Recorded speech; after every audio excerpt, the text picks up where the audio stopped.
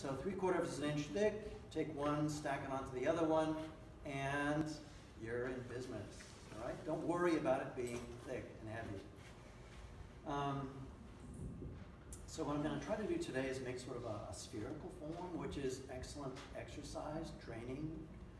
That's probably one of the most difficult things you're going to make.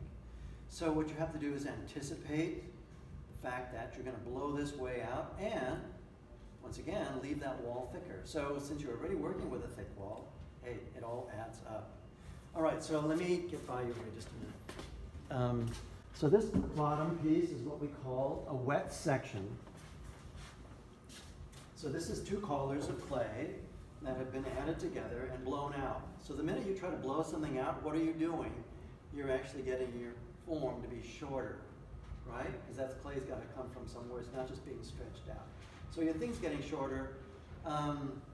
But this thing that I'm showing you today is an excellent way of getting this thing to be what? A continuous curvature. Okay? Any other way that you do this, I've seen people like make 2 bowls and stack them together, but you've got to get that so that it's just right. So unless you're using some kind of a template, it's really going to be difficult to do that. Anyway, so that's the advantage of this. This is what's known as a wet section, where you just make the 2, stack one together, and you're in business. This addition here is a dry section. Hey, dry section meaning what? Leather hard. So I showed you how to do this as my last demo, where we did the compote, the raised bowl, and you just stack the 2 together, slip and score them, and make them look like they're all thrown in one piece. Okay, so that's what's known as a dry section. And what's nice about that is that you don't need necessarily a continuous curvature. All right? The minute this wall changes direction, you can do a dry piece there. All right? Hiding that seam is just not a challenge at all. It should be pretty easy. So yeah, you could do all kinds of stuff. Once you've attached 2 of these, you've stacked 2 of them, what's to keep you from doing 3 or 4 or 5 or whatever, right? You can make something as tall as you are using this technique.